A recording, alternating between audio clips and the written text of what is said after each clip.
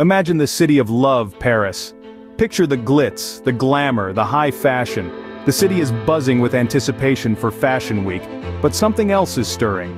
An uninvited guest has made a grand appearance, stealing the spotlight from the fashionistas and trendsetters. Paris has been gripped by an infestation of bedbugs. The French capital is crawling with the pests as the number of sightings has soared in recent weeks, and a warning, they could be on their way to London next. An outbreak of bedbugs has enveloped the city, causing a wave of discomfort and unease. In the heart of Paris, in the midst of all the glitz and glamour, a villain is lurking.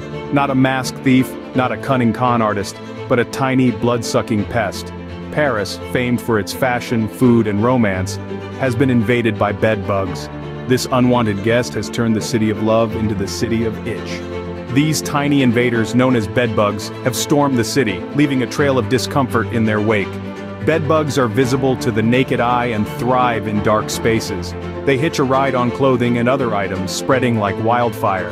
The French Environment Ministry attributes the resurgence of these pests to increased international travel and their growing resistance to pesticides. The timing couldn't have been worse. With Paris gearing up for its annual Fashion Week, the city was filled with visitors from all around the world. But instead of talking about the latest fashion trends, people found themselves discussing these pesky intruders. France's Transport Minister, Clement Beaune, trying to restore calm among the citizens, pledged to provide more efficient solutions. Meetings were held with transport operators and cleaning companies to devise a plan of action. The goal was clear, to rid the city of these pests and restore the peace. In the midst of this crisis, the far-left La France Insoumise party called for bedbugs to be recognized as a public health problem. Their plea was not without reason. Surveys revealed that 11% of French households reported a bedbug infestation between 2017 and 2022. The magnitude of the situation was becoming increasingly evident. Parisians, known for their resilience, didn't let the bedbugs dampen their spirits. They were advised to wash clothes in hot water, vacuum luggage and furniture, and dispose of vacuum bags promptly.